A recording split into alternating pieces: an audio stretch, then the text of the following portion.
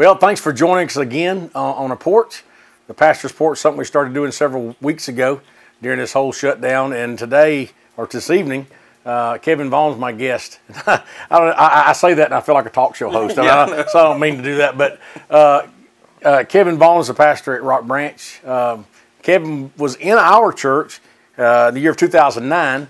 Then he went to Reggie's church, and he served with Reggie for a while. Then God called him to Rock Branch. So just share us a little bit about where you're at, what's going on with your church. God's really blessing, I'm telling you. Yeah. Great job. So kind of tell us what's going on. Great job. But I hear a lot of good stuff, man. We've stayed, the Lord's blessed us and continue to bless us. And, man, we've just followed His pathway. And, was talking earlier, about people giving and being in the midst of the community and being able to serve. And, man, we've been able to be a blessing because God's continued to bless us through people giving and serving and being there working. And man, it's just, Pastor, and I never would have imagined, being honest with you, when I was at Pleasant Grove and then going to Cedar Grove and watching Reggie and being a part of that. But no matter how deep you get in ministry, pastoring's a lot different. A lot different, ain't it? It's a lot different, but it's good. It's good. But we've been blessed.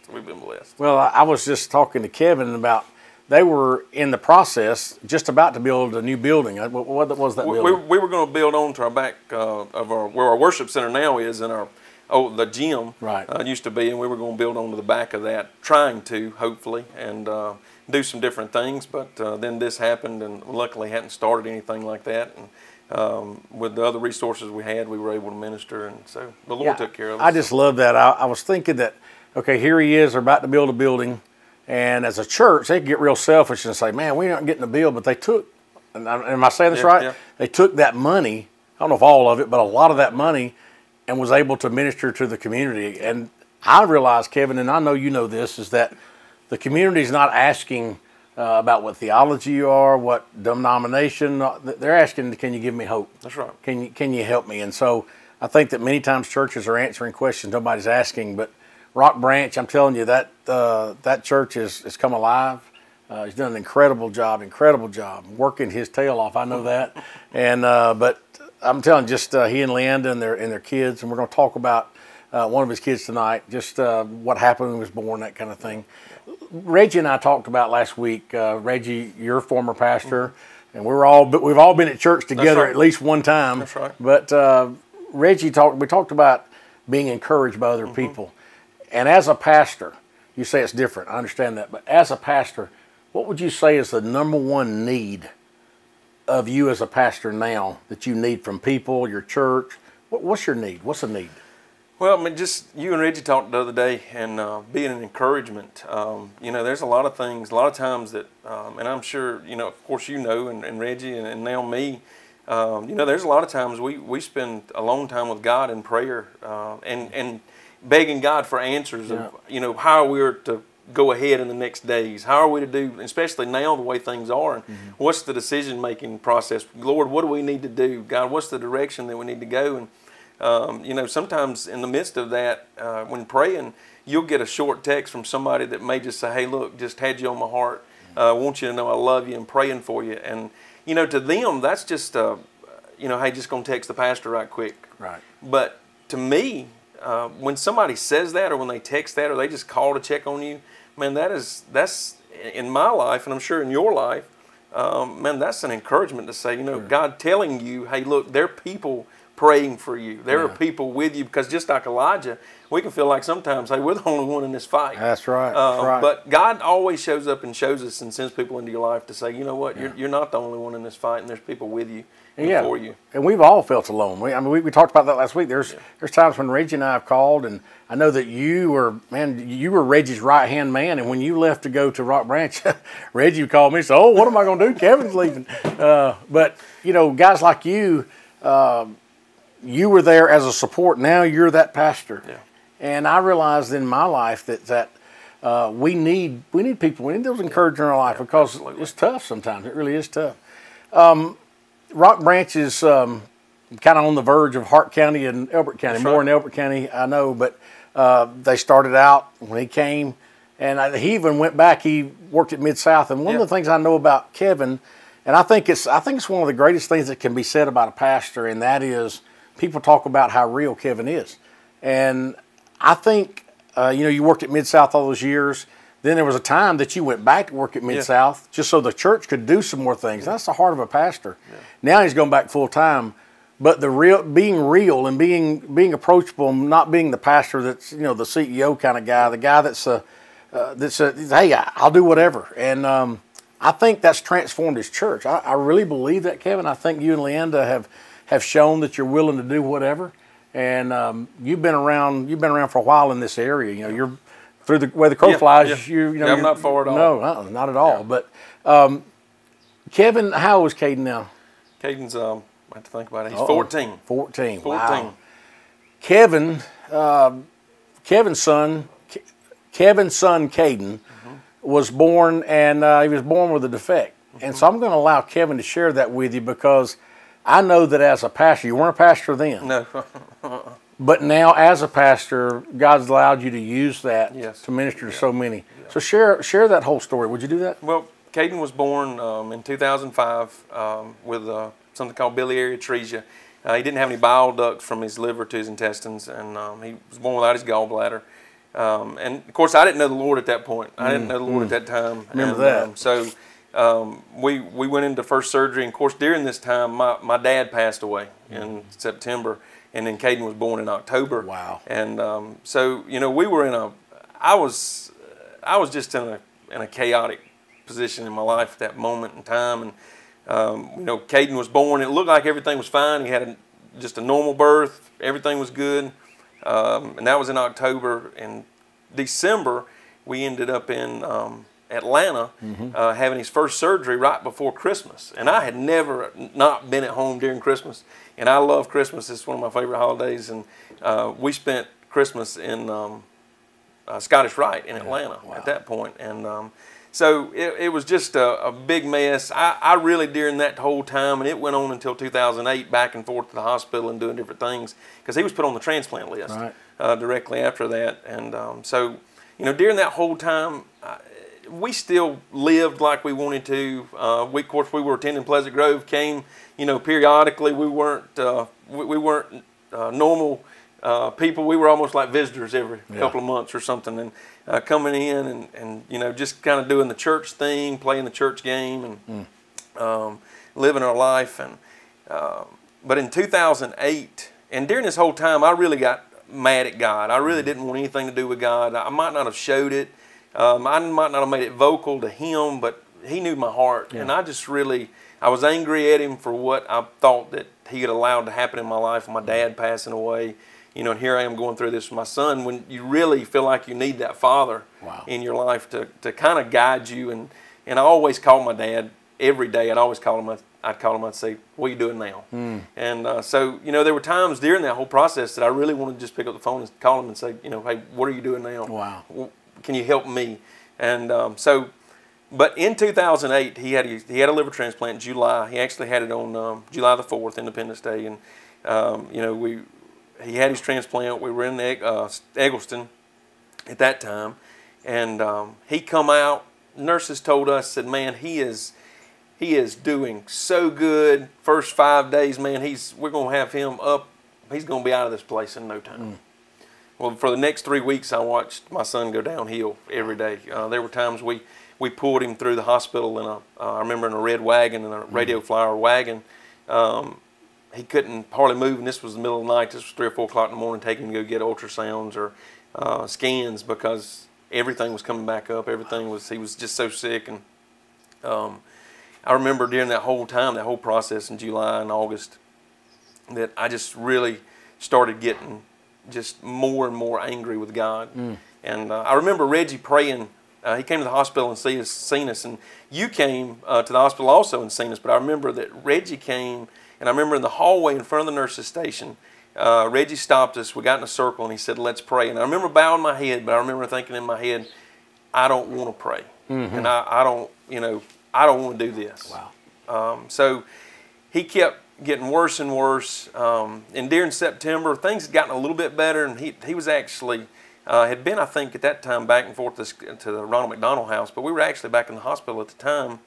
And I had came home, had chicken houses at the time, I came home and I was doing some work there, and I called Leanda, and I said, I'm going to do a little work here, and I'm going to get some things in order, and hey, I'll see you tomorrow or whatever. I'll come out there, and anyway, so she called me. He was running a fever again, and he was hurting, and we'd been through this back and forth, and it was just another something. And I remember getting in my truck and headed to Atlanta, and the whole time just almost mad and angry still at God.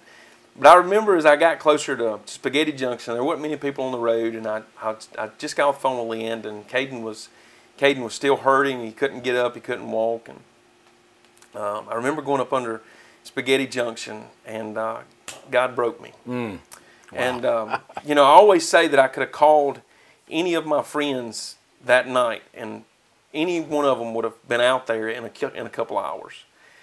But the one that was with me that night, I answered his call when he called my name, but I didn't have to wait on him to be there. He was with me at that moment. And, perfect. As I was going, I just had got on the phone with Leanda with Caden hurting and couldn't get up and couldn't walk. And I remember praying as I was going to Eggleston, and I gave my heart to Christ and just sort of surrendered that white flag of, hey, look, God, I can't do this anymore. I don't, so my life's broken. I can't do this. I don't know where I'm going. I don't know what I'm doing. I'm not the father that I need to be. I'm not the husband that I need to be. And so anyway, I started praying with God, and I heard God tell me that night. He said, you know what? He said, you're surrendering your life to me. He said, if you'll always walk with me. He said, if you'll give me everything, he said, I'll never leave you, and I promise you that. I'll always be with you, and I'll take care of not only you, but I'll take care of your family. Yeah.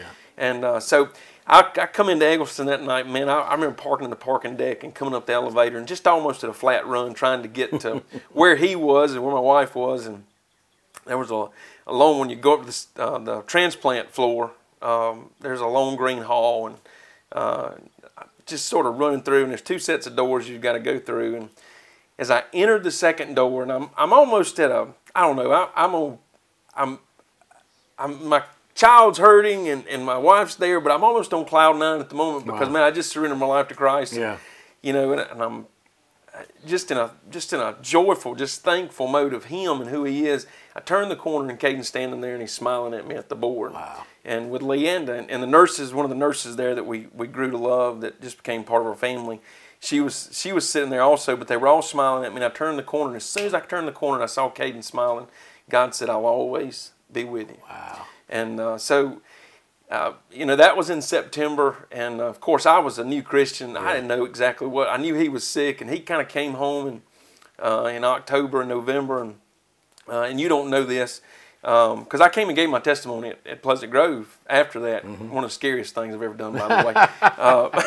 I never had spoken in front of people, but during that time I started coming to Pleasant Grove during 2008. Leanda couldn't because she was at home with Caden, and he couldn't get it around. But there was a sermon you preached, and I don't remember what you preached.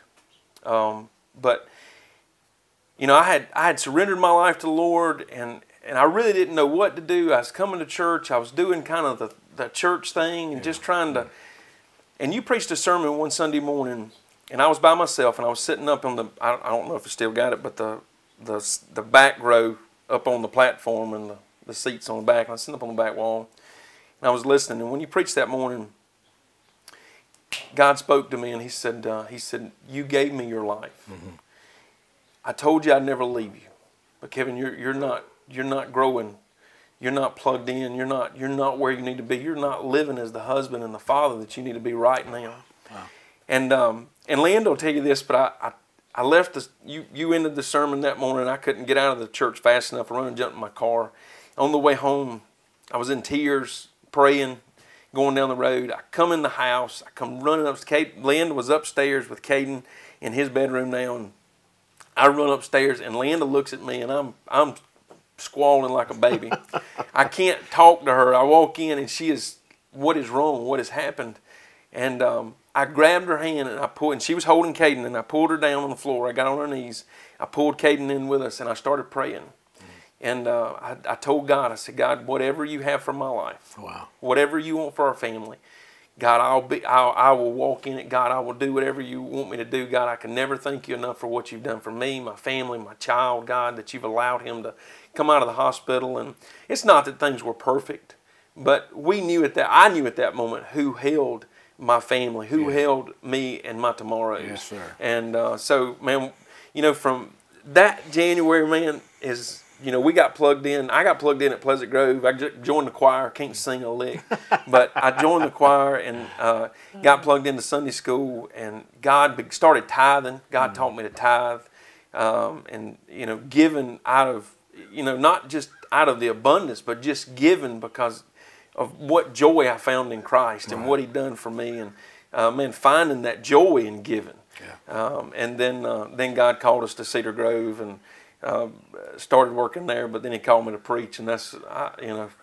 that's one of the moments God, you might want to rethink this whole thing. I don't know if you know what you're doing, but but it's He has forever changed me. Then my wife actually got saved. I know I'm gonna finish up, but.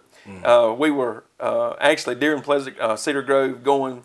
I broke my toe. Georgia was playing Florida one Saturday, and I don't think we fared too well. Did you kick the TV? No, we were outside playing football, and I broke my toe, and that was on Saturday. And Sunday morning, I taught Sunday school, and I just couldn't get up and walk. It just hurt too bad. So, and I'm a baby when I'm hurt anyway. I'm allergic to pain. Yeah. So.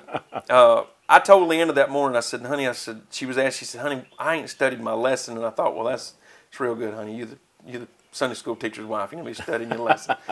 But she said, "Well, what am I supposed to teach?" I said, "Just give your testimony." She was a nervous wreck when she left, and I didn't know this till she got home, but she, on the way to Cedar Grove that morning to teach, she was asking God. She said, "God, I don't know what to share. What am I supposed to share? What is my testimony?" And she said, God spoke to her and told her, said, "You don't have one." Oh, my. And so she got saved on the way to Cedar Grove that morning. And then through her testimony of that morning, if I'm not mistaken, Reggie could tell you for sure, but I think 10 more people got saved that morning. Yep. Just because of being faithful to realize, hey, look, it's not about walking an aisle. It's not about praying a prayer. It's not about baptism. It's about a heart turned over to Christ and given to Him. So, it's the journey's still being written, and man, exactly. we're just enjoying it and just trusting God to lead us. So, I think that you just said it. Leanna gets saved. That's great, but when did she get saved? When did she get saved? After you got right with God. Yeah. And I've seen it. We've seen it many, many times where. When God gets the husband right, that's right. You don't usually see men coming to church with the kids without the wife. It's usually the opposite. But when God does a work in the husband's life, the head of the house, they all follow. Yeah, that's right. Scripture says they'll be led by their children, and many times people will come in, they're thinking they're bringing their kids to church because it's their kids that need to be in church. Yeah. Then the Holy Spirit does a work in their life, and. I'll be honest with you, I don't care if you're the pastor's wife, deacon's wife, or just somebody that just walked in off the street. It doesn't matter what your title is. Yeah. We all need the Lord. Amen. God used your son, the sickness of your son, in your life, and then probably even in hers, but she was probably thinking, okay, I'm already supposed to be saved kind of thing, That's right. And I appreciate that. I know that, you weren't in ministry then, but God knew you'd be in ministry. Yeah. And God knew that you would use that story on and on and on. I told I think it was 2 weeks ago or last week even, that I shared about Leslie's sickness with E. coli and stuff like that. And it's still as real today as it was then.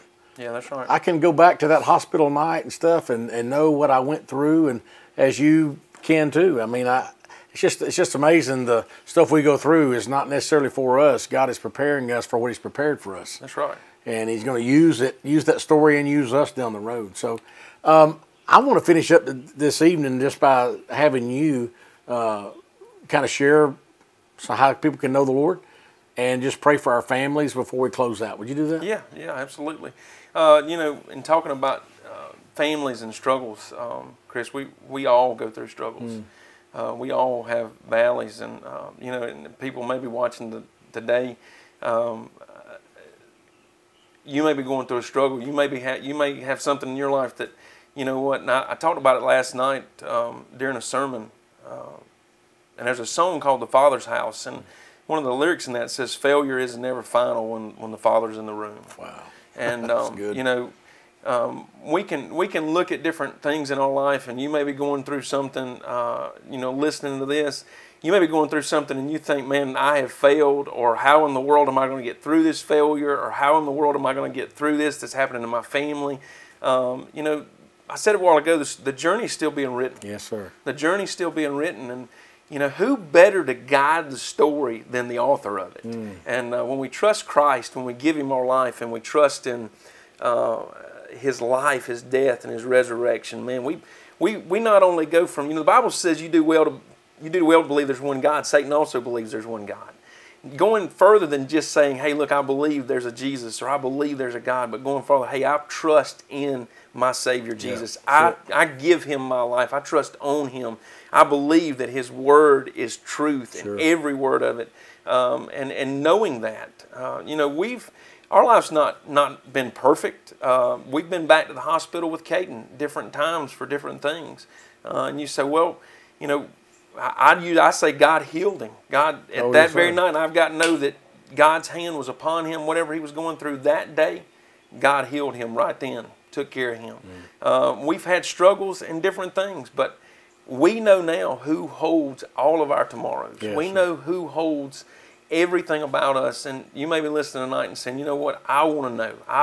I want to trust in Him. I want to give Him my life. Man, I've been angry with God. I've shook my fist at God. Man, I've not wanted nothing to do with Him, but my life's in shambles. I'm broken. It's in pieces. It's a mess." One thing I know, God can take a mess and turn it into a masterpiece. Yes, sir. And He can build you into what He wants you to do. And I also shared this last night, and I know we're probably getting to the end, but ask yourself, where does my story begin? Do I have a starting point? You know, a lot of us can say, "Well, I tell you, I remember I walked an aisle when I was 8 years old, or I walked an aisle when I was 10 years old, or you know, I walked an aisle at Pleasant Grove during my youth. I remember it very vividly. Me and Brad Graham was sitting next to each other, and I think Jeremy Massey was sitting next to us, and or Josh Massey, and asked us. You've made everybody ask the question. You turn to your neighbor and say, "Do you know the Lord? Are you saved?" And I couldn't answer that day. And I walked an aisle and prayed a prayer. But I didn't no more know Jesus when I left there than I did when I got there. But it was when Jesus changed my life on the way to Atlanta, when I fully accepted Him, when I fully put my trust in Him.